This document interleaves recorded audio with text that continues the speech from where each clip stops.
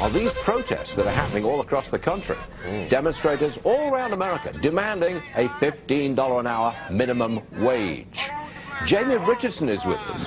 He's vice president at White Castle. That is a, dare I say, a fast food chain. I think that's what you are.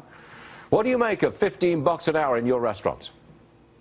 Stuart, here's what we know, that the second there's a mandate to increase the minimum wage by 106% across the country, or 67% like the state of New York has already done, it's bad for the people it's designed to help. It's bad for those young people who never get the chance for that first job, that first opportunity. That's what we're committed to at White Castle, is providing and being that employer of choice for young people across America so they can learn the skills they need to have the success they deserve. Well, it wipes out what I used to call entry-level jobs.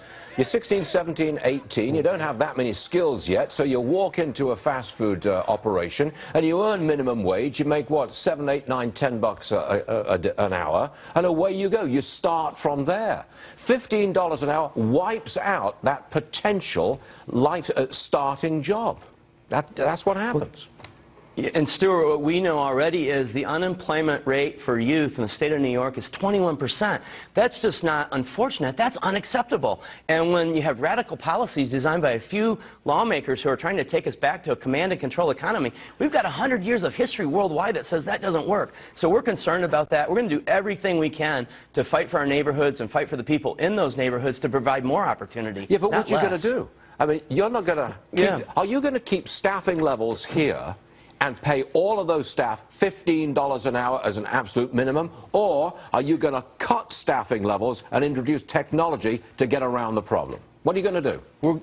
With such a radical change to our business model, we're going to have to absolutely look at everything. We'll have to first look at, see if we can raise prices and how high, what's acceptable to customers, because they have other choices. The other thing we'll have to do is rethink how much we invest in our wages. 30% of every dollar we get in sales goes to pay our team members. If you crank that up 67%, there's no room. Keep in mind, we make 1 to 2% a year in net profit, so there's not much room. Wait a minute. For every dollar spent at a White Castle, the absolute net bottom line profit is 1 or 2 cents. That's it?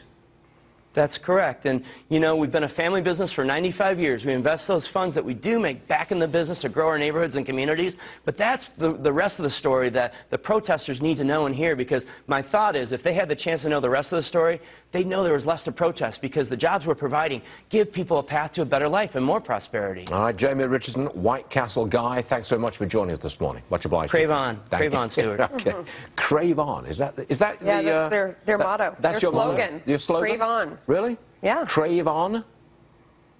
I can't think. It is. No, we cut the it mic. is. I promise it is. I know for sure.